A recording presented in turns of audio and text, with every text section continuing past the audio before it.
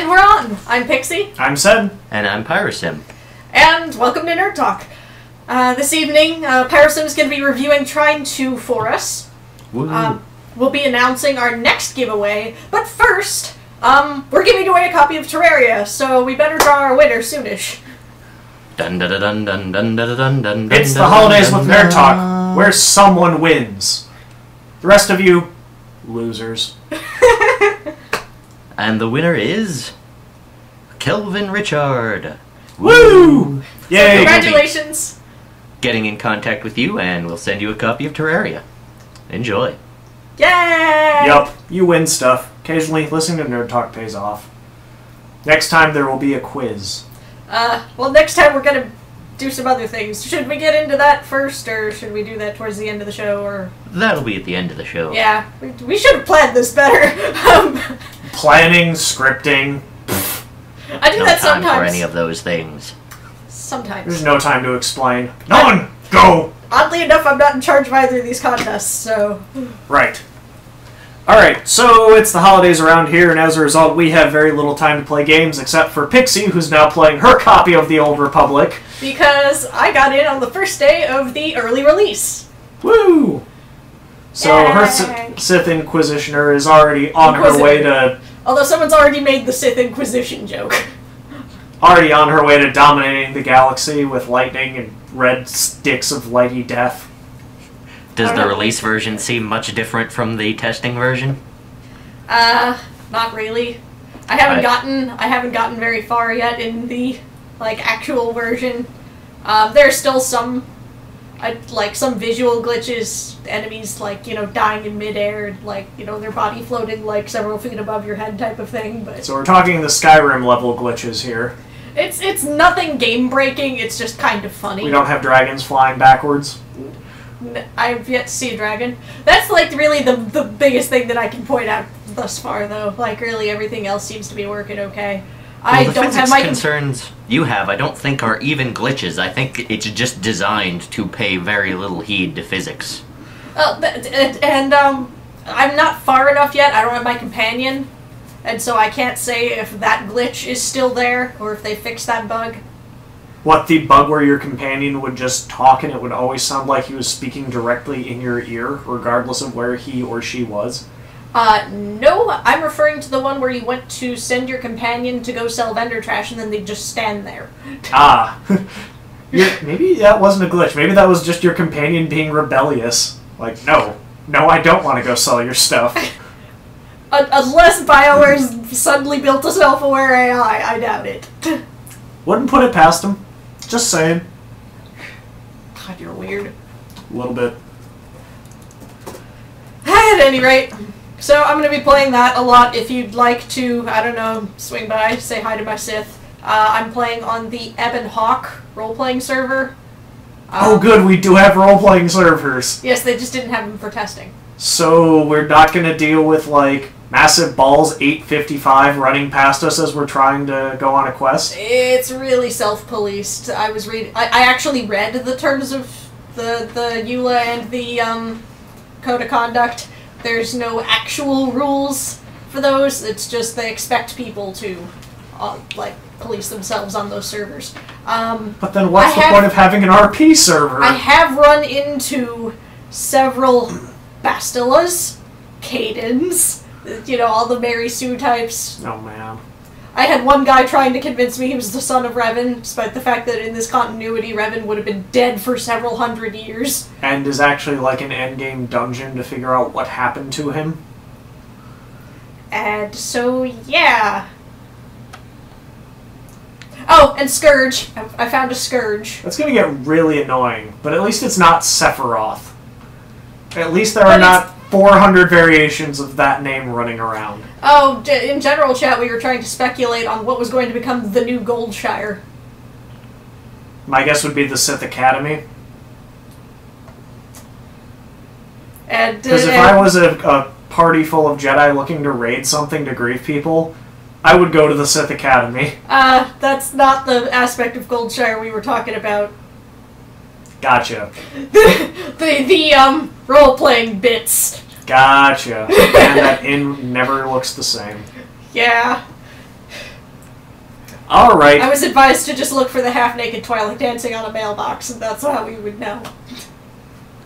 Thankfully, I don't think you can start with Twi'leks in that area. Yes, you can. Really? Yes, you the can. Inquisitors can be Twi'leks. Yes. And the other thing you can do is that characters are actually not locked to their home planet at level 1. You are quite free to just get on the shuttle and move around the starting planets from level 1. Alright. Yeah. So this is gonna be fun, and... Alright. Well, continuing, tonight we're going to discuss 2 PC games. So, Pyro, go right ahead. The thing that I reviewed is Trine 2, which came out last Wednesday. Pretty new. And it is the sequel to the award-winning Trine 1, which is a puzzle platformer with stunning visuals that was available as part of a humble indie bundle at one point. So probably lots of people have played that. It is a 2D platformer rendered with 3D graphics. Lots of visuals that look very hand-painted. Lots of thinking puzzles and a little bit of jumping around, killing goblins. Trine 2 is very much the same as the original. There's a slightly greater variation in puzzles.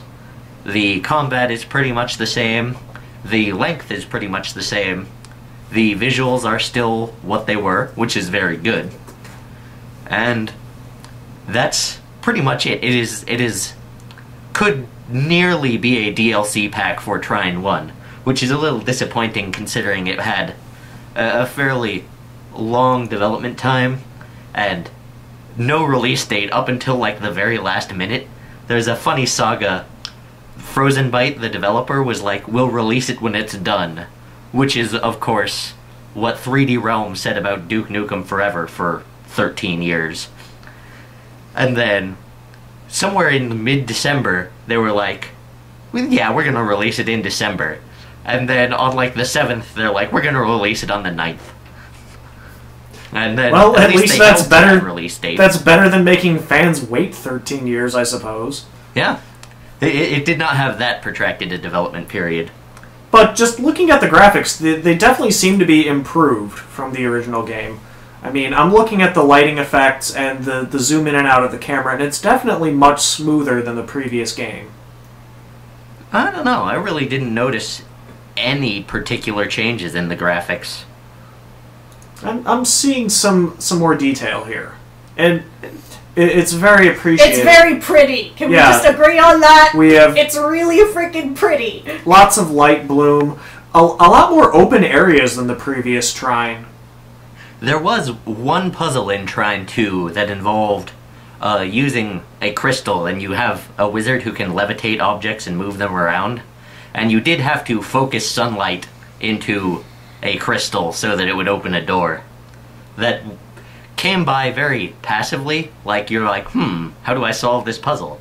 And there's this light here, but it looks completely normal because there's all sorts of fancy light and reflections and focusing light through stuff all the time. And so it was kind of a subtle puzzle to solve, but I don't think it was too challenging. The point is that it looks great, and it always has looked great, so if the visuals haven't changed from the original, that's not saying they're bad, because the original was a beautiful game. There are a few specific changes that are interesting. In the first game, the 3 characters were referred to simply as Wizard, a Knight, and Thief, and they have names in Trine 2 now. The Wizard is named Amadeus, the Thief is named Zoya, and the Knight is named Pontius, which seem like appropriate names for those types of things. I think they did have names in the original. It was just referred to mostly in the lore text rather than the gameplay. Because I do remember hearing the name Pontius before for the Knight. I'm not sure where I heard it, but I know that was associated with the first game. If they are, they were not in any obvious places because they referred to the characters as Knight, Wizard, and Thief constantly. When you switched. And during the narrator sections between levels. Okay. There's still narration between levels, and that discusses the plot. The load times between levels are surprisingly long. It takes like 2.5 minutes to load a level. But that's not so bad, because you'll likely be in a level 20 to 30 minutes, so... Yeah, 2 you minutes don't isn't encounter so bad load with screens. modern Awesome. gaming. And when you die, it's actually instantaneous to warp back to a checkpoint. There's no loading screen with that. Oh, that's nice. Alright, so let's talk about the core gaming mechanic of Trine as a series. Puzzle platformer. Yep, where you will be rotating between one of 3 characters at any given moment. Your different characters have different abilities, and actually, one of the major draws of Trine is its multiplayer. And just like the original, you can have up to 3 people playing at the same time, and you can have each person controlling a character. The special power of the wizard is that he can levitate things and he can summon things. So he can summon boxes and planks, which are very straightforward things, and they joke that he's always trying to learn a fireball spell, but then he can't. Which, that's something you'd expect wizards to be able to do as a very basic skill, but it's not in the game at all. Mm-hmm. The thief's special power is that she has a grappling hook, and so she can grab onto wooden platforms and swing around, and that is very useful for navigating the world. And the knight has practically no special powers. He's good at killing goblins. He has a sword and a hammer, and he can sometimes break down breakable walls with his hammer. He's a knight. He's big. He takes hits. He hits things. Knight smash! Yeah, what more do you need? He's Interestingly, they all have actually the exact same amount of health. The knight is not more durable than the other characters, but he does have a shield that he can use to block damage.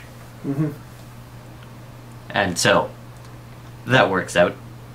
Okay. Combat is a bit unnecessary in this game, and it's fun enough, but you can actually, anytime you enter a section and there's like goblins start appearing, they climb out of the background and the foreground, and then you're like, there's goblins here, and then you can just run past them and ignore them, almost always. But it's fun to kill them if you want to. Can you, say, drop a box on them? Yes, you can. Nice.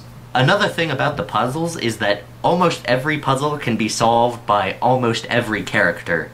And so there's lots of different ways to get through most things. This is necessary often because certain characters will die. If you, like, run your wizard into a trap and then your wizard's dead, and then you have only your thief and your knight, and you have to figure out how to get past this wall. Not every puzzle is that way, and you can always go back to a checkpoint, which will resurrect all your characters at full health, which is a change from the previous game where you'd only get half health back at a checkpoint. But that doesn't wind up mattering very much because combat is rare, and if you're doing things right, you shouldn't get hit at all. And then... But if you have a character dead and you don't want to go all the way back to a checkpoint, you can usually solve it with any 2 or even 1 characters, as long as the 1 character isn't the knight, because he can't do anything. So what you're saying is the person who really can't do anything is just going to keep playing as the knight. Well, Your player sucks, he will be the knight. If you're playing 3-player multiplayer, the person who's stuck with the knight is a bit gypped, yes. He just follows along. He's a third wheel.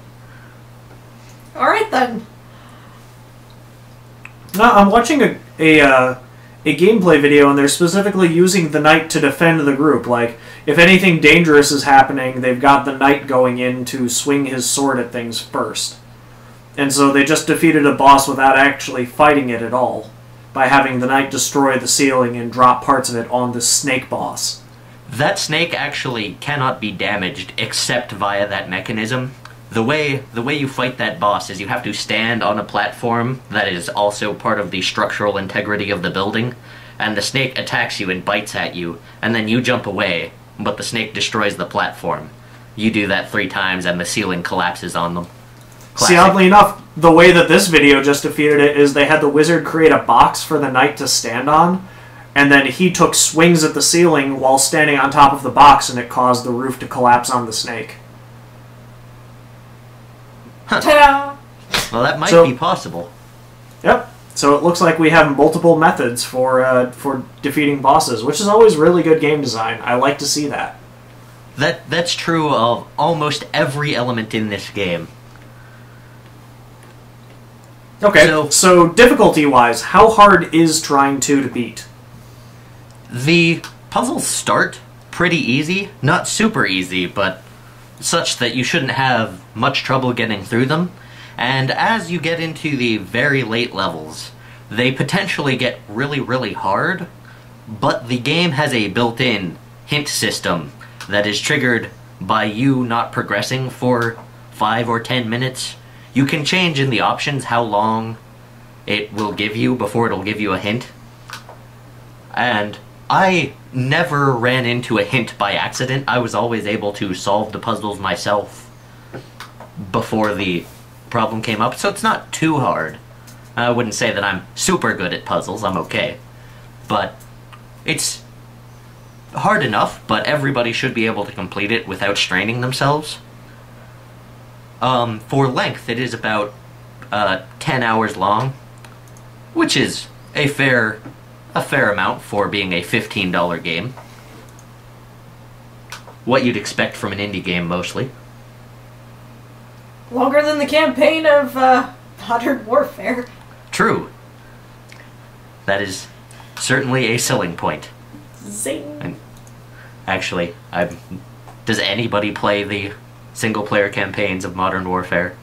No, Except for us. I'm pretty sure they don't really bother. I think we did. We did for our review, but that's pretty much it. Yeah, anyway, I remember you were telling me about the rewards for exploration being different, Pyro. Do you want to get into that a little bit? Yeah. So the straightforward path through this game is a lot like Mario. You start at the left and you run to the right, and sometimes there will be a wall or a door or a monster in your way, and you have to figure out how to get through it. But if you're exploring and you pay attention to up and down, and you pay attention to your puzzles such that you can potentially unlock alternate routes, there are secret rooms that are hidden around. And in the first game, there would be secret rooms that would have treasure chests in them, and those treasure chests would give you artifacts that would give you special abilities, like breathing underwater, or taking extra damage, or being able to summon extra boxes and stuff. Lots of cool and powerful power-ups. In Trine 2, there's the same secret rooms that are hidden in approximately the same way, and they have the same treasure chests in them, but instead of artifacts that give you special gameplay powers, they have collectible paintings and collectible poems in them, which are kind of like super weak sauce. The paintings look nice, and the poems aren't interesting as poems, but they do some exposition of the plot. And so they're there, and they would be fine if not for the fact that they're not nearly as cool as the upgrades you got in the secret rooms in Trine 1. I suspect the reason this is that for normalization of puzzle difficulty, because in Trine 1, potentially if you were finding all of the secret rooms, the puzzles would be way easier because you'd have extra abilities. But that seems to make sense to me, because if you should get a reward for doing extra work. In Trine 2, this limerick is totally as rewarding as godlike power. Yes, it's totally as rewarding as being able to breathe underwater forever. So you wanted to be a Superman? Nope. Here's a dirty poem. But it's a dirty poem now. Limericks. They're all dirty. I don't think there's any limericks. I think they're all 4 lines, 2 couplets. Aw. Not even a haiku? Nope. Aw. So, in Trine 1, I actually, after I beat the game, felt compelled to go back through it and collect all the artifacts. I don't envision that I would do that for the collectible paintings and poems. Which is, oddly enough, what they're probably there for. Right. Well, they fail at serving for a length extender for the game. Yeah. But I don't think that's... I'm disappointed in that, but it's not by any means a deal breaker. I still did hunt for secret rooms just for the pleasure of it, because I'm like, this looks like a suspicious, different way to solve this puzzle. I wonder if it leads to a secret room.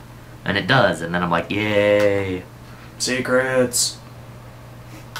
Oh, you only get the pleasure of thinking you're clever, which is good enough. Good enough for your egomania. Mm-hmm. Yep. Alright, so I guess our final category is trying to fun. It is fun. It's very good. You don't see many puzzle platformers in the modern age. It's a really popular genre a long time ago, and then it was sort of played out and nobody came back to it. So it's pretty much alone in the puzzle platformer genre in 2011, but I thought it was really good. Alright, so $15 Other, of well course, spent. than first-party Nintendo Mario games. so I'm sorry, how much does this retail for? $15. On Steam or PlayStation Network? Is this available for the 360 as well? I only know of it being available for PC. If it is available for other platforms, I will have to look. Okay, we'll find that out in it's just a second. PSN and XBLA. Alright, cool. So, no excuse. This is a dirt cheap, great game. Alright then. Yay! Alright, now, what did you want to talk about, Sed? I like talking about stuff, but, I don't know, don't we have another game review? Are we doing 2 game reviews this week, or just the one? As far as I know, just the one, plus the VGAs, plus League. Alright, let's go. So we're doing my thing. Yes. We've got League news. Alright So then. We need like a segue for that. Like, it has to have lightning. Bzzzt.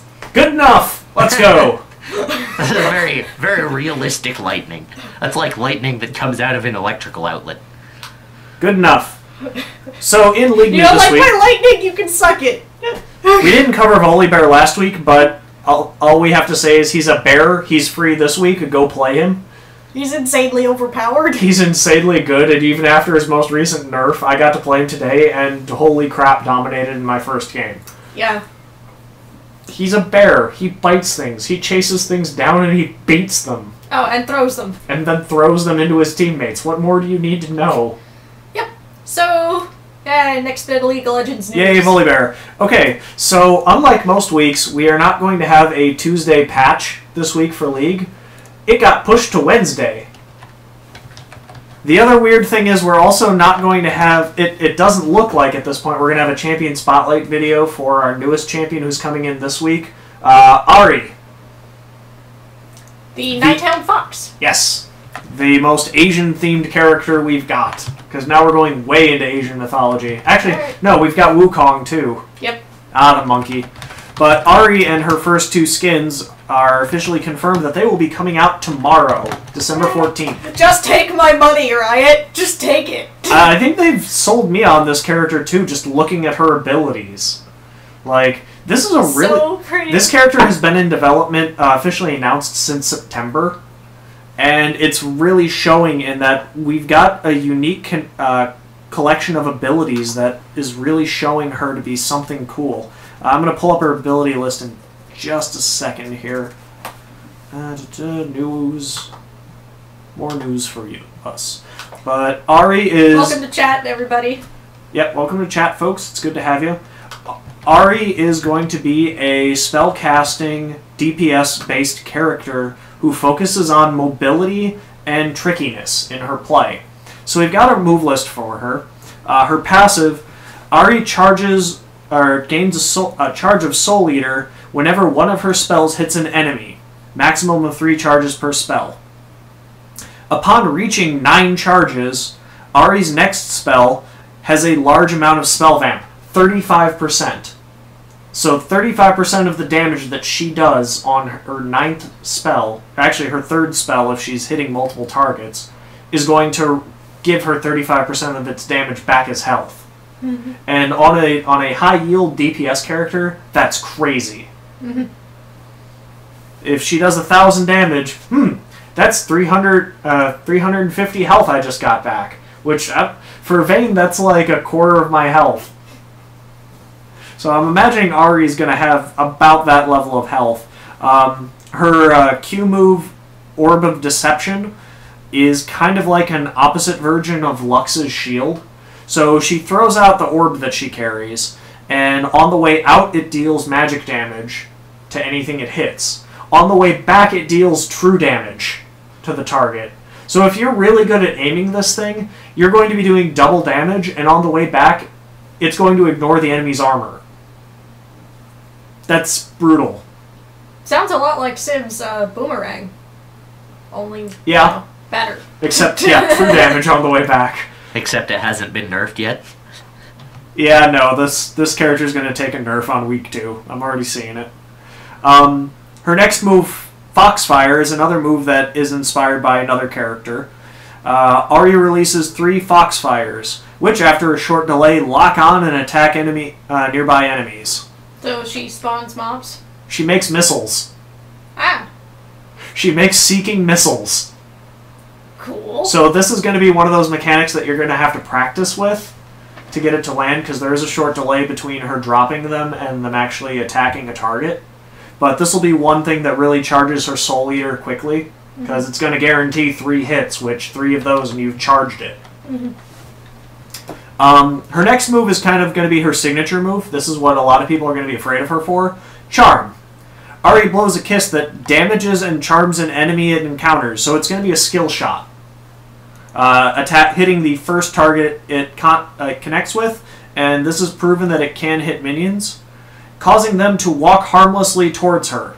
So not only are you doing damage to the enemy, but you've also disabled them and made them walk towards you and possibly the rest of your team without attacking. Turret.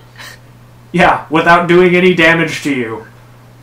So she basically just goes, yoo-hoo! Come here. Yeah. And then Get watches over them here. walk to their deaths. I'm wondering how the kiss does damage. And then Ari's ultimate... Ivy style. Ari's ultimate, which is kind of my favorite thing that she does. It's called Spirit Rush. Ari dashes forward and fires Essence Bolts, damaging 3 nearby champions. This doesn't target minions. Spirit Rush can be cast up to 3 times before it goes on cooldown. Dang. So she will hit 9 champions with this move that causes her to dash forward incredibly quickly. It is a great escape mechanism. It is a great mechanism for rushing around a team fight without getting hit, and for doing damage. Used properly, Ari is going to be a monster who is just going to dominate team fights and her lane. She's definitely going to be a solo mid character. The only thing I'm seeing that could hold her back is enemy champions with long stuns or snares. So, Rise. Rise and Annie will be trouble for her. But in a situation where she's got something protecting her, a tank for instance, or a turret, she's going to be a monster. She's going to just dominate every situation that comes up. Yeah, this is a day 1 buy for me.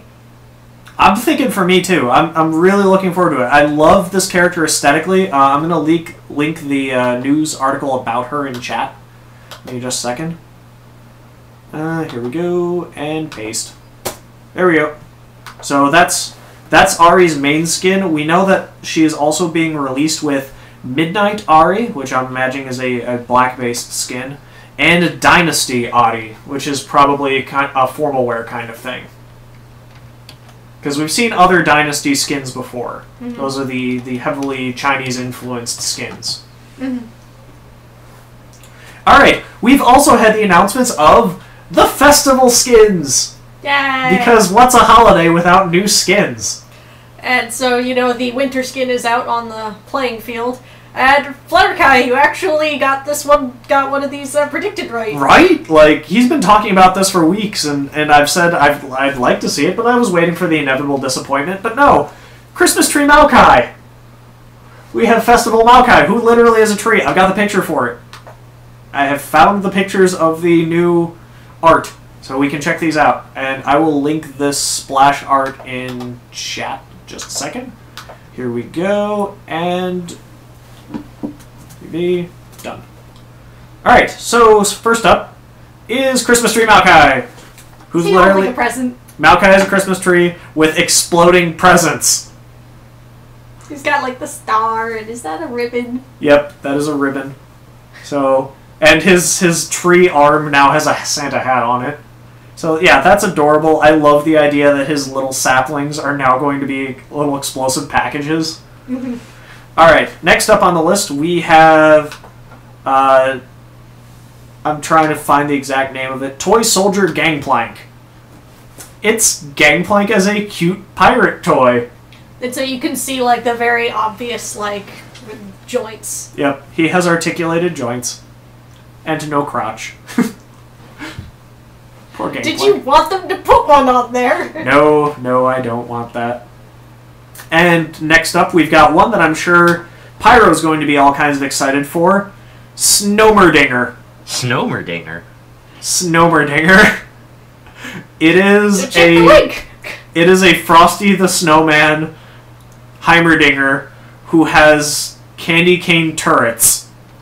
Well, I can get behind that. Like, this is adorable. His little frosty mustache. Yeah, this is a neat character. I really like this snow skin. And finally, last on the list, because we always need a sexy female holiday outfit. This one isn't so bad, to be honest. Like, this is more clothed than the normal version of this character. Sad that that's true, but... Did you have to say it, though? We have Mistletoe LeBlanc, who actually looks ridiculously cool. So, cape and a miniskirt. Ta-da. Cape, miniskirt, thigh highs. I like the hood, actually. I think that's a cool detail. And a nice new staff. So yeah, not a bad character overall. I've definitely seen a lot worse. Like, I hated the witch Nidalee that they put out for Halloween this year. Mm-hmm. I thought that was lousy, but that's actually really good. Mm-hmm. Like, I could see using that skin on normal circumstances, because I'm not a big fan of the standard LeBlanc skin. Mm-hmm. Like, I like her Cruella de Vil skin. I think that's awesome. Yeah. And I like her Magician skin just because I'm a big Zatanna fan, and that's pretty much what that is. Yep. But, like, that's a nice basic skin. Mm-hmm. I know for a fact Flutterkai is planning on getting the Maokai. And I'm willing to bet Pyro's going to end up with Snowmerdinger. So, like, I'm not really a LeBlanc player, but I would consider getting that before the holiday is up. Now, question, can you continue to use the holiday skins after the holiday season You can use it any time. So, I'm like imagining somebody being a douche and running around with, like, Christmas Tree Maokai in July. You know he's going to. Yeah, if you buy the skin, you can use it any time. It's just the times that you can buy it are limited. Mm-hmm. And they still haven't announced whether last year's skins are going to become available again, because they put out holiday skins last year. They had a Reindeer Kog'Maw and Silent Night Sona that actually had a special interaction together. If they both did their, I believe it was /dance together, they would sing a Christmas carol at the same time. And it was only if they both did it together at the same time. Alright then. So I'm hoping that the same thing happens this year. Nifty. Alright, continuing the patch notes. We got a list of buffs and nerfs that I want to go through quickly. Like, very quickly. We can watch this. Fizz, nerfed. He was too powerful. He was killing dudes faster than they wanted him to. Cassidon, buffed. His ultimate is now on an even shorter cooldown. Oh wait, nope, sorry, cooldown increased. Nerfed! Ha! Can't run now, sucker. Lux, buffed. Her cooldowns have been lowered and her prismatic barrier is much better. Misfortune, buffed. 'Cause she needed it. Now I'm actually afraid of getting shot with bullet time. Look, you could just run through that and not bother if the slow wasn't going to kill you. Mordekaiser. Mordekaiser, buffed, because he needed it. Guy's next to useless. Pantheon, buffed, because no one uses him. Sivir. Nerfed and buffed. Boomerang Blade got worse, Ricochet got better. Sona, nerfed, Don't know why. She really didn't deserve that. Alright. Trundle. Fixed, because he's been broken since Volibear came into the game. Tryndamere. Nerfed, because he needed it. Trindanoob. Suck it, noobs. Like calling him. Yeah, he doesn't heal as well anymore with his I have a free heal because I've been hitting things, like he always does. Twisted Fate. Buffed to the point where I actually want to play him again. He has better ranged, and now his pick a card actually requires you to trigger it instead of him just throwing the card that you pick the next time he does an auto attack. Which was dumb, because chances are I'd hit a minion with it. Udyr. Nerfed because dodge is no longer in the game. So, kind of? Yeah, you're no longer going to be shooting him and having the I didn't hit come up. Udyr's dumb. Vigar. Buffed to actually be playable again. He's had all of his mana cost lowered. Volibear. Nerfed because he needed it. Nerfed again. Needed it. Had it coming. Zin. Buffed. His Crescent Sweep armor has been increased.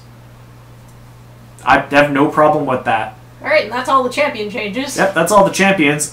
In general, dodge has now been removed from the game. Because people decided that wasn't fun. Right? And Warmog's armor has been nerfed in general because it was way too good. So yeah, that's a thing. Trying to see what else. There's a couple of adjustments to the masteries, so you might have to reset your trees. Again. But beyond that, the only other major fix is that on Dominion, any character that has a zombie state, so when Karthus goes in his dead mage form, when Kog'Maw is getting ready to explode, or when Yorick comes back from the dead, the character's respawn timers now reset after that state ends, rather than when the state begins. So it's not like they're getting a couple extra seconds of play after they died and still come back early. Yeah. I can see how that'd be broken. Yeah, that needed to happen. Plus, the most exciting thing this patch, the winter map is back! Yeah, we've mentioned that. I'm so happy! It's so pretty! Like, I love the winter map. It was so awesome. And the first game I played on it, I was Volibear. It was like, I'm a bear, and it's in the snow. I'm a happy polar bear.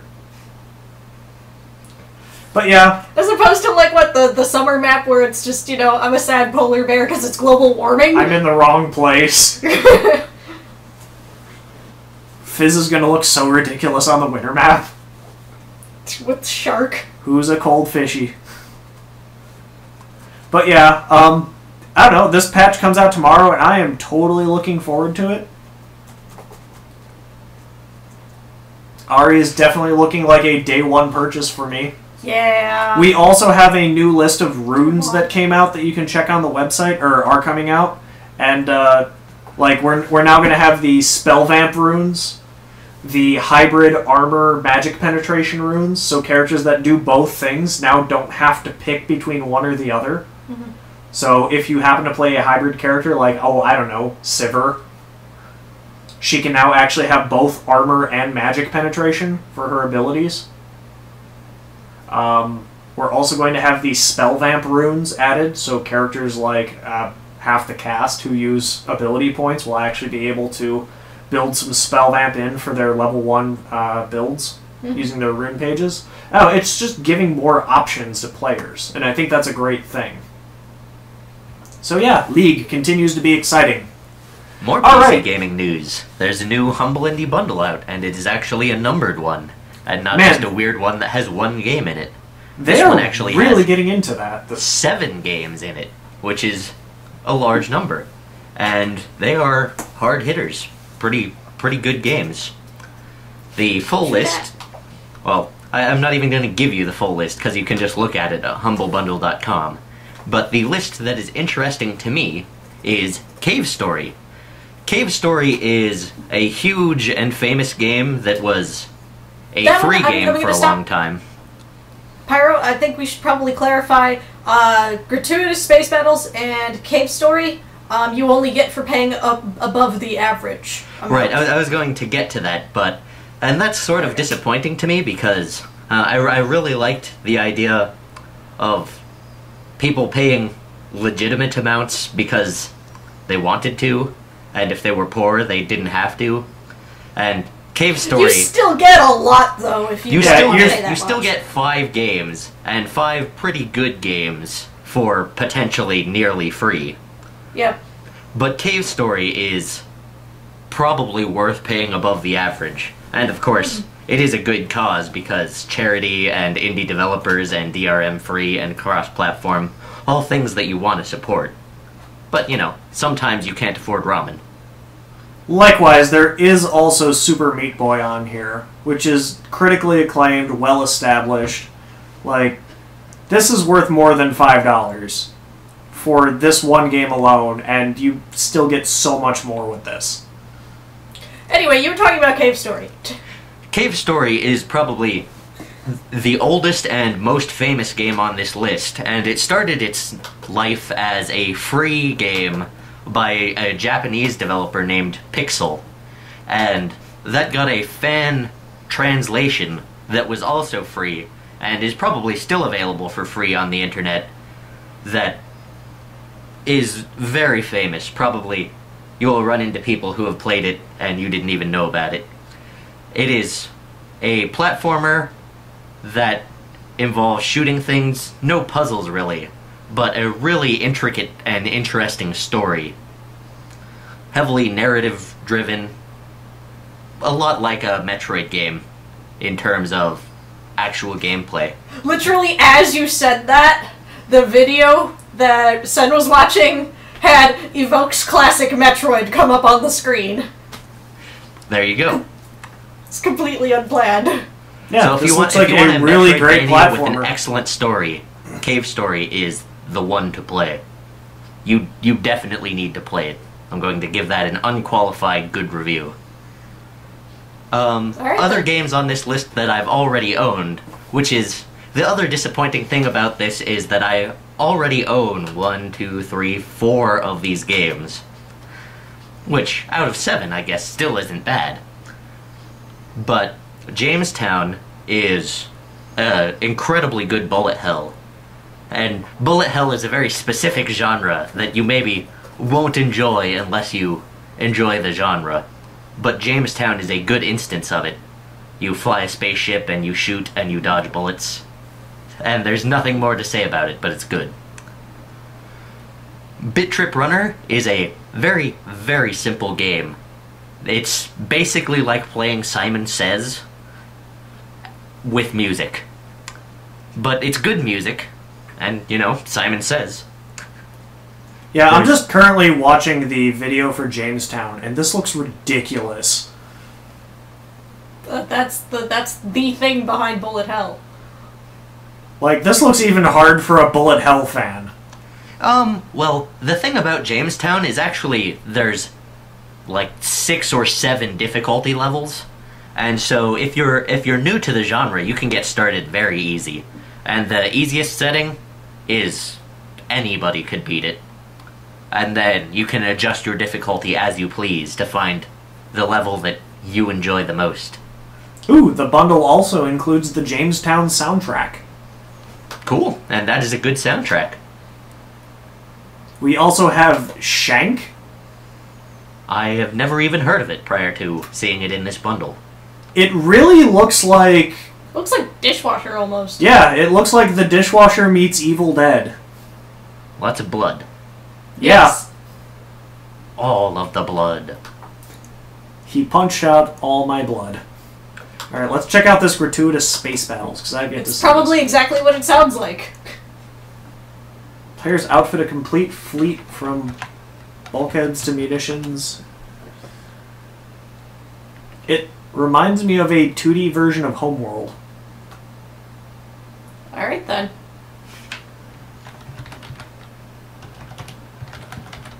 But hey, in a pay what you want style, the Humble Bundle, no arguing that it's a successful method. And I think the average that you need to pay over is like a little over $5, so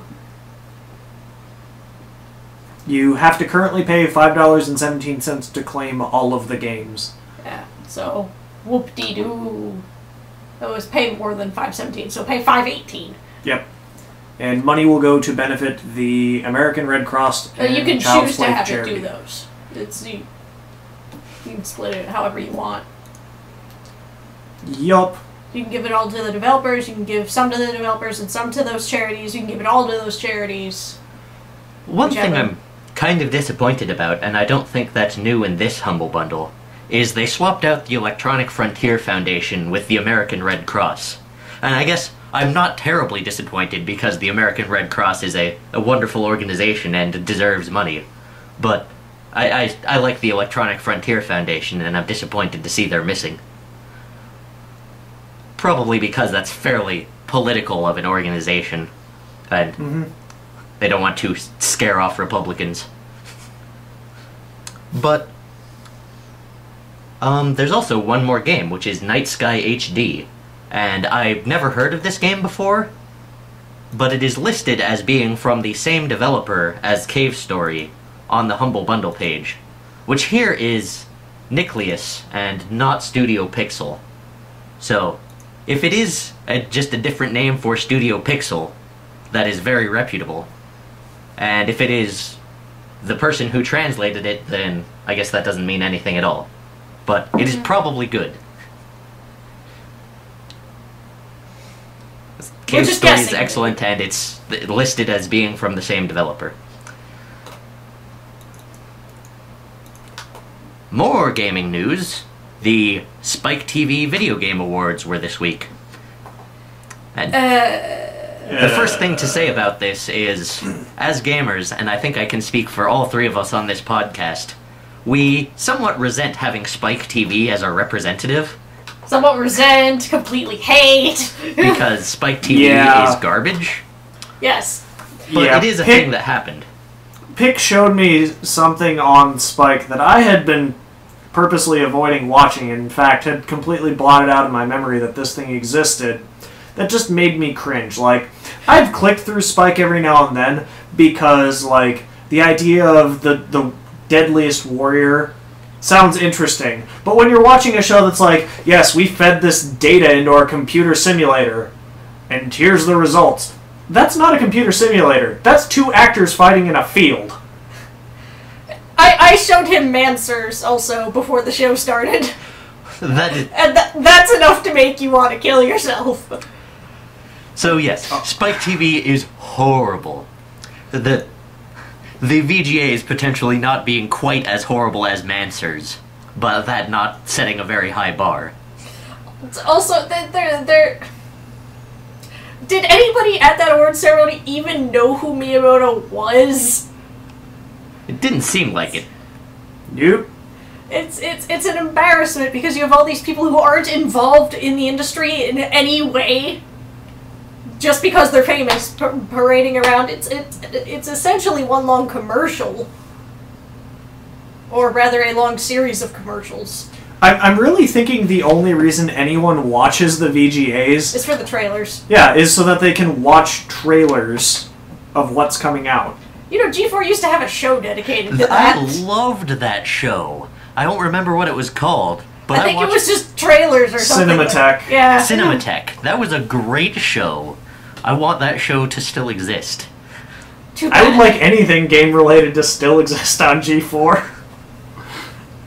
There's an episode of X-Play that occasionally talks about games in between, like, intern jokes. No, actually, they basically took out all the jokes, and that's what makes it not funny anymore. Right. So yeah, I would like a decent award show for games, but I really question who's gonna watch it. Like, on standard TV, like, if they internet broadcast it, yeah, I get it. People would tune in. People would watch this online. But most gamers, I think, don't really watch TV. I don't. Yeah. I'm just saying, like, I don't see the draw of why they would do this on a network. And like, Spike gets that fact, and so for the most part, they they broadcast for the people who are probably already watching their network to begin with. And then the gamers tune in for the trailers. It's... Of course, the first thing we learn in broadcasting school is it's all about the Benjamins, but... Yeah. And they seem to be doing that pretty well, don't you think? Yeah. It just hurts me in my heart place that, So, you know... But this is juvenile. The whole of the internet has already complained about the VGAs, so I guess we can move on and just talk about their nominees. The awards don't have This much is a waste of my time. creative integrity, which is to say, I wouldn't assume that a game is good because of the awards, but the awards do represent what games sell well. So, Yep. if you want to know what were the best sellers of the year, and what other people are likely to know about if you want to be able to talk about games at the company water cooler, the VGA's list is a reasonable list to look at. Yeah, by no means is this the brilliant, all-encompassing list of what is great in gaming. Because, well, frankly, there are online sites that do that better. Like, I will respect GameSpot's yearly Game of the Year award, because they really think about that. It's not always just what game sold the best, it's usually what game pushed the industry the furthest forward. Like, last year's winner was Dark Souls. Or not Dark Souls, what's the previous one? I can't remember the name of the game. Not Dark Souls, Demon Souls? Demon Souls, thank you. Yeah, it was Demon Souls. Not exactly like the best-selling game, not a perfect game, but a game that actually tried something unique. So I guess we can... Do we want to talk about the Spike winners? I've got an actually... The wiki actually has a more comprehensive list. I'm gonna go with this instead. Alright, so there were a couple awards that I really respect. I do have a problem with their overall winner in that it's a very flawed game that has only been out for a month.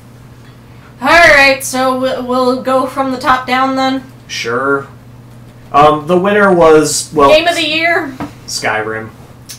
The other nominees were Batman Arkham City, The Legend of Zelda Skyward Sword, Portal 2, and Uncharted 3 Drake's Deception. Like, I get that Skyrim is a good game, we recommended it, but it's also really flawed, and a lot about the experience that you craft yourself in this game. Maybe that's what makes a good game, though. I had an amazing time with two of the nominees that I would outrank Skyrim. Like, I had a much better time playing Arkham City and Portal 2, and playing the experience that the game creators made for me. I am a bit disappointed that Skyrim came out so recently, because to give a Game of the Year award to somebody, I'd like to have a bit more time and space on the issue. But I think if you asked me to pick right now, I probably would have picked Skyrim as Game of the Year for myself. Well, I can definitely say it was an improvement over Oblivion, and the best Elder Scrolls since Morrowind. Oh, man. It's not a bad game. Portal 2 is stark competition for Game of the Year, though. Yeah, absolutely. Like, Portal 2 I do disagree with this next one here. As I see it, Portal 2 is a perfect game. I cannot find a flaw in that game. It's really good. Anyway, Studio of the Year, Bethesda won for Skyrim. And I disagree with this. I feel like Valve should have taken this one at least. I disagree with even that. I think that Mojang deserves Studio of the Year. I'm picking from the nominees, okay? Okay, the nominees were Naughty Dog for Uncharted 3, Rocksteady for Batman Arkham City, and Valve for Portal 2, and then Bethesda won. No.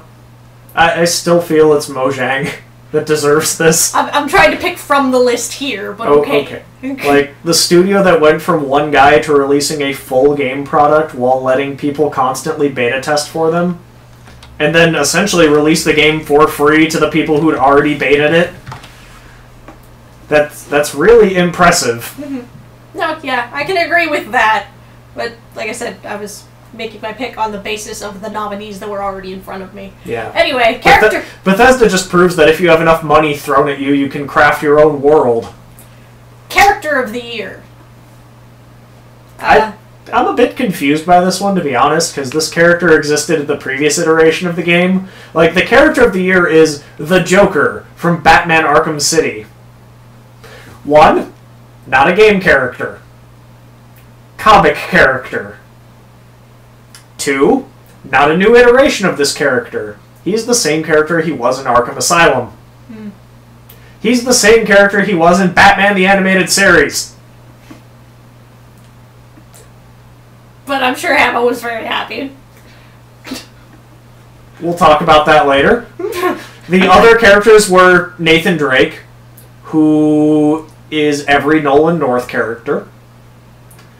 Marcus Phoenix from Gears of War 3.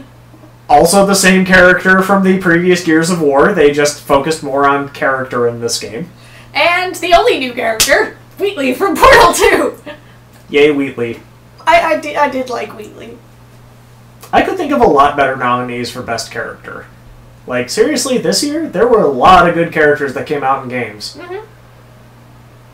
Like, I really liked Monkey from Enslaved. Yep. I thought he was really cool. Was that this year? That was this year. Oh god, it feels like so long ago. No, I really liked Monkey. I really liked Chuck Green from Dead Rising 2. God, there were so many good gaming characters this year. It's ridiculous to think that a comic book character had to win it. Alright! I want to go back a little bit because you were talking about Mojang, and the winner of the Best Independent Game Award was Minecraft. And while was that really a contest? It was technically released this year, I really feel like Minecraft is last year's game. It did all the stuff it did last year. And the only thing the release did is put a stamp on it that said, okay, I'm released now, with not really any important differences. And so, I sort of resent the independent games that were released this year that might have been stomped on by Minecraft, because that should have been last year's award. At least it wasn't something that PopCap put out, because they're not independent anymore. PopCap... To call PopCap independent, even for, like, the past 5 years, is fairly insane. Because when you have that much money, you're not independent. But critics still do it! So, anyway, I don't think we really need to do the... Okay, the System Awards really make me laugh because the 360 one isn't an exclusive at all. And the two exclusives that are out for that platform, Forza and Gears of War 3, didn't get it. That's just funny to me. So I think we can skip over the console-specific ones.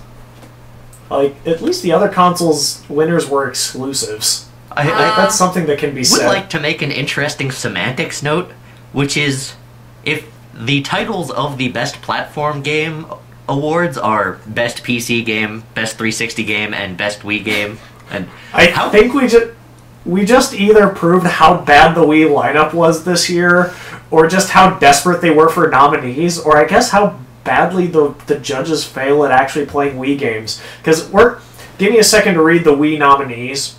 Okay. Bottom up. Bottom up. Lost in Shadow. So, Lost in Shadow was a game that was actually released for other systems, if I'm correct. Like, that was a DLC game for the other systems. I'll find out in just a second. But we had nothing else to nominate for it?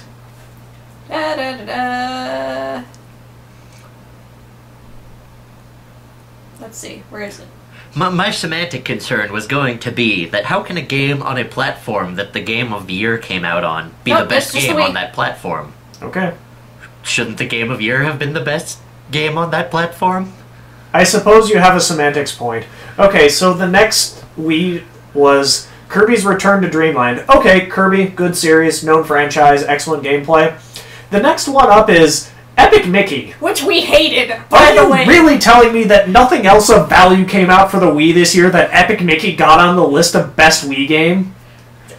I can't stress to you enough how much we hated every second playing that game. But this is proof that the only thing that comes out on the Wii are freaking first-party games, which there weren't many this year because Nintendo's already shot that load into the world, and freaking party collections.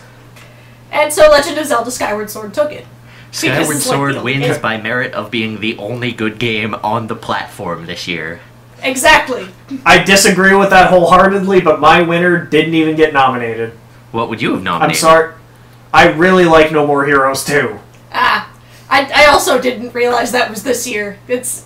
That feels like a year ago as well. But Actually, that might have been last year now that I think about it. We can look this up. Alright, back to Wikipedia. To Wikipedia we go! Who's faster? Faster with the wiki. Is it Pixie? Is it Pyro? Pyro's probably looking up something completely unrelated. Da, da, da, da. 2010! Yep, see? That was a year ago. Okay, so that couldn't have been nominated. Told you. Wow, the Wii, so sad. Portal 2 takes Best PC Game. Durr. Not surprised. Alright, so Best Action Adventure, Arkham City. Wait, what? Not surprised. We're gonna skip Best Shooter? Is there really a question there? Yeah, okay. Hey, it's Spike TV. Call of Duty wins Best Shooter. Also, cats are felines. The world is unsurprised. Best handheld mobile game, Super Mario 3D Land. Nobody is surprised. You know, at least it wasn't Angry Birds, although I think that's also last year. That's pretty old, yeah. Best multiplayer. Okay, the fact that Call of Duty didn't win this makes me laugh really hard. Portal 2 wins Best Multiplayer. And EA and Activision cry that their category was stolen from them. Battlefield 3, Call of Duty Modern Warfare 3, and Gears of War 3 all made the nominee list and all lost to Portal 2. The science nerds won the Spike VGAs. Alright, so continuing. Best individual sports game. This is a category? Like, really? Okay, don't care. Fight Night, whatever. Moving on. Best sports game, NBA 2K12. Hey, it's a sport with a number in front or behind it. Best RPG, Skyrim. Best driving game, Forza Motorsport. Can't say I'm surprised. Deus Ex was on the list for Best RPG, but it also wasn't that good. Yeah. Like, Dragon Age 2 and Dark Souls were also on the nominee list for... Hey, you want replayability in your game? No, just load the ending again. Click a different button. Okay, that's somewhat unfair, because the ending of Human Revolution was really dumb, but the whole game was really good. I mean... The whole game was really good until you hit the last 5 minutes, which just completely shot itself in the foot. What's my last boss? Oh, a crazy lady that plugged herself into a machine that had nothing to do with the plot up until now. No, actually, even the last boss made sense. It's just after you defeat the last boss, and it's like, well, choose your ending cutscene. That was incredibly stupid. That was enough to kill my wanting to keep the game. I feel like the game had a lot of merits to make up for that single very stupid aspect. It angered me enough to return the game. I liked shooting things. I liked stealthing past things and then hacking other things to shoot them for me. Yeah, except that kind of killed you when it came to the boss fight, so ha-ha! Yeah, wins. but IDOS made it okay by going, we outsourced those! That doesn't make it any easier for you sneaky, stealthy people. Look, we had nothing to do with the boss fight. Get this guy. Like, that was the most awkward video ever. That one guy from that company that was outsourced to do the boss fight, desperately trying to explain what he was thinking. Anyway, best driving game, Forza Motorsport 4. Because we didn't have Gran Turismo this year. Up against Dirt 3, Driver San Francisco, and Need for Speed The Run. No Trackmania 2? Nope. Fine. Best fighting game. The nominees were WWE All-Stars. Is that even a fighting game? I guess, technically. King of Fighters 13. Yup. Marvel vs. Capcom 3, and the winner, What a beta that was. Mortal Kombat. At least Mortal Kombat was a finished game? Like, I can't argue at this point that Marvel vs. Capcom 3, as much as I love it, is a finished game. We're You bought it! We're missing reliable multiplayer. We're missing lobbies where you can actually spectate a fight. We're missing 6 characters that were 12 characters that were supposed to be in there. We're still missing that, like, adventure mode that they've said was coming. Like, yeah, I'm sorry, Marvel vs. Capcom 3 isn't a game. It's a beta. A beta that costs $40. Best motion game. I can't believe we're doing this. That's a category? Were there even any other nominees than Skyward Sword? What else would Oh, even yeah. be eligible? Just Dance 3? Okay, no, I'm sorry, Dance Masters, which we watched at Gen Con this year, should have won this category, because that's the first, like, dancing simulator that uses the Kinect that actually looks like people are dancing. As opposed to get off my lawn. As opposed to I'm making weird motions in front of this machine, like, watching the Dance Masters people play on the other side of the fighting games where we were playing, they looked like they were actually doing the dance moves and having fun. That looked like a great game. Too bad, because it didn't even make the nominees list. The nominees were Child of Eden, Dance Central 2, and The Gunstringer. I don't even know what that last one is. I haven't heard of it either. He's a guy who ties guns on strings. See, I know the first 2 were Kinect games. Watch the Gunstringers like some Wii game. No, another Kinect game. So it was a Wii game against 3 Kinect games, and somehow Kinect lost. Which is surprising, because I've heard nothing complaints about Skyward Sword's motion controls. Minecraft takes Best Independent Game up against Yeah, what was it up against? Bastion, Super Brothers Sword and Sorcery EP, and The Binding of Isaac. I'm sorry, Bastion deserved that one. Like, Bastion really deserves it because Minecraft is last year's game. and just the story behind Bastion, that the guy who's the head of the studio used to be a reviewer for GameSpot, who sat down one day and literally went, "What do I want to play?" and made Bastion. It is a great story of how a game comes out. Minecraft already got its, like, okay, I'm sorry, year worth of fame. It got more than 15 minutes. There's not a gamer who doesn't know what Minecraft is, and most of them have bought it. Bastion did get some comeuppance, though, in that it won Best Downloadable Game, but my semantic concern rears its head again, because...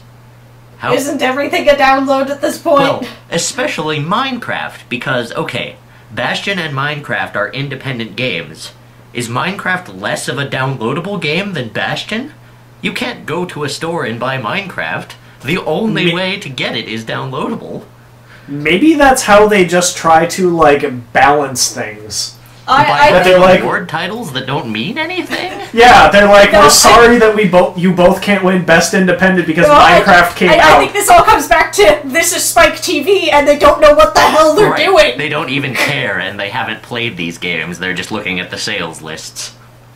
Anyway, so Best Adapted Video Game. I really find it hard to believe that that's a category too. But adapted, this isn't an original IP. We're sorry that this is not original content. This isn't actually a normal game. So here's your award. So Batman Arkham City takes that. It was up against Back to the Future, the game, Captain America Super Soldier, and Lego Star Wars 3, The Clone Wars. I'm sorry. Anytime you have award and Lego Star Wars in the category, you've completely just blown up the point of it. What if the award is Best Lego Star Wars Game? That there will be a grudge match like you wouldn't believe between fanboys for whatever miscellaneous IP they picked up. Dude, there's like 6 Lego Star Wars games out there. And I'm sorry when it's Star Wars fans beating Potter fans in the head. That's just popcorn No, he right said there. Best Lego Star Wars Game, not Best Lego Game. Oh, okay. Well, you could have that category then. Yep. Anyway, Best Song in a Game. Also a BS category. One of the bits from Bastion, actually. Build that wall. I must say that I wish there were better categories. There's 2 categories that I really want to see and think are plausible. One that Bastion should have won is Best New Mechanic, which would probably be Bastion's narration, and Best Screenplay, which Bastion might also have contended for. well, one, that they're not doing this right to begin with, and two, at least this is an original song. Last year, I don't know if you remember from the VGAs, the best song in a game was a Green Day song from Rock Band. That is an excellent point. That's heartbreaking. This at least is My part heart is of... broken anew that you remind me of that. This year... This at least was part of an original freaking score! Yeah, this is at least best original song in a game, because we've actually got Want You Gone on this list. Another Bastion song. Two Bastion songs. Two Portal songs, actually. Because we've got one of the techno tracks from Portal. And one of the songs from Dragon Age 2, which I can't say I've ever played any Dragon Age 2, so because yeah. I didn't like Dragon Age Origins, so... Yeah. Best original score. Actually, this was one of the categories I would give to Human Revolution. Like, this was actually a solid category with a lot of competition. Yeah. Bastion, an incredible soundtrack. Which one? Arkham City, very good soundtrack, little too inspired by The Dark Knight. Yeah. Deus Ex Human Revolution, amazing cyberpunk soundtrack. Like, if I'm ever running a Shadowrun game in the future, I will be using that soundtrack. If it wasn't encoded on a Blu-ray disc and therefore inaccessible to me. I knew that was gonna come up! Burn. And Portal 2 also had a good soundtrack. Fantastic soundtrack. Best graphics, why is this a thing? You know, they could have just said technical award. Or I would have liked a best aesthetics award. Or best visuals. That would have been good. Yeah. Yeah, but why Uncharted 3 where the visuals are gray and brown Indiana Jones? Like, I don't get that. So Uncharted 3 wins. It was up against Batman Arkham City, which is also gray. L.A. Noire. Which had really great facial animation. That was really animation. good, aesthetically. And Rage, which was brown and gray. Yep. It's the Brown and Gray Awards! I guess. Best performance by a human male. Okay, I'll still laugh that they had to qualify human. Except he wasn't playing a human. Nope. Stephen Merchant as Wheatley from Portal 2. Up against J.K. Simmons as Cave Johnson from Portal 2, Mark Hamill as the Joker in Batman Arkham City, and Nolan North as Nathan Drake in Uncharted 3 Drake's Deception. Nolan North as every Nolan North role. So, yeah. I gotta give it, Stephen Merchant totally earned that. Like, Wheatley is charming and funny and threatening and scary all at the same time. Mm-hmm. He does a fantastic job, and as much as I utterly love Mark Hamill's Joker... And as much as, we also enjoyed J.K. Simmons' Cave Johnson. Yeah, that is one of the few hard-fought categories where I 100% agree with where they were going. Mark Hamill, I love you, but Stephen Merchant earned that. Best performance by a human female, Ellen McLean as GLaDOS. That was also pretty well earned. Who talks through a synthesizer. Still, she makes a solid delivery on those lines. Yeah, GLaDOS. That is one of those very memorable performances that is going to stick with you for years. She puts so much context and meaning behind every pause, every little delay, every slight twinge of sarcasm. Yeah, that is an earned performance. Yeah. Up against nominees Claudia Black as Chloe Fraser in Uncharted 3 Drake's Deception, another Uncharted character, Emily Rose as Elena Fisher, and Tara Strong as Harley Quinn in Batman Arkham City. Another really great performance that I'm sorry, but Portal 2's voice acting wins. Also, that was a weak character. I'm sorry, I love Harley, but that was very. It was a weak version of Harley, but I don't think that was Tara Strong's fault. No, that wasn't her fault, but it certainly wasn't going to help her win this. I like her as much as the original voice actress for Harley. I know they couldn't get her back, and so Tara Strong was the next thing that they could get. She did a fantastic job. Within what she had to work with, yeah. Yeah. It is a very hard role, and fans were not looking forward to that performance, but she did an excellent job with it. And she earns recognition for that, but when you're up against GLaDOS in Portal 2, Sorry, just take it back. GLaDOS has done 2 games worth of awesome. It is going to be hard to beat. Tara Strong, I totally look forward to seeing everything she can do in the future. I'm going to skip over Best Downloadable Game because we already had this conversation. Best DLC, do we really... Why is that a thing? And why is Arrival on there? Arrival was terrible. I didn't think it was terrible, but it wasn't the best. No, the best Mass Effect DLC without a doubt was, well, from my perspective, I really liked Overlord. Mm-hmm. Like, Overlord was just awesome. I don't know if that was this year. No, that was last year. Yeah, so that doesn't... But seriously, when you're up against Freddy Krueger in Mortal Kombat, like, no. So anyway, Portal 2 peer review wins Best DLC up against Fallout New Vegas, Old World Blues, Mass Effect 2's Arrival, and Mortal Kombat's Freddy Krueger. Yeah, I'm sorry, can we skip the next category? Because most anticipated game is bullshit. Well, there we go, insert the explicit tag right there. Who paid the most for marketing? Moving on! Also, next category, also bullshit. Trailer of the year. I don't know, that seems legit. Trailers. Who had the best advertising campaign? Really? Trailers are a cinematographical creation. I mean, if TV shows and movies are interesting, so can trailers be. They're just short. Yeah, I totally don't respect the Dead Island trailer because it wasn't anything that the game was.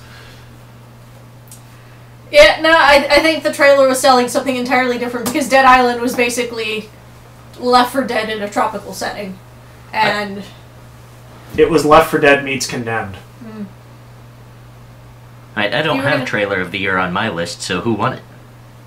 I linked you the wiki. Assassin's Creed Revelations, the E3 2011 trailer.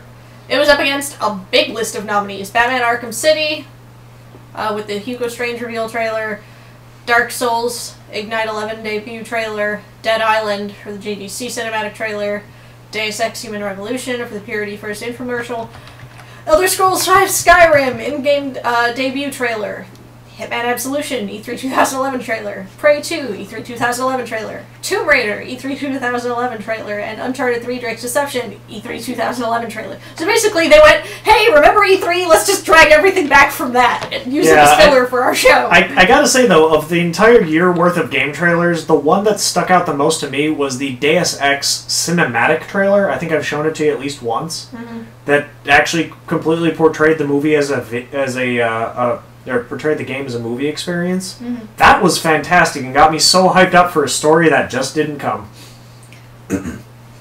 I'm going to bite my tongue at the obvious setup there. Yup.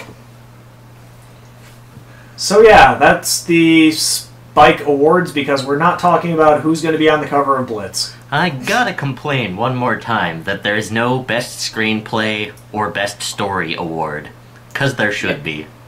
Yeah, there really needs to be a Best Story award for the year, mostly so that BioWare can win it. And I also want to mention a game that was done dirty by this list is Saints Row the Third, which I don't know where I'd put it in any of these awards, but it was super fun and an interesting game that came out this year that was not represented at all. Nope.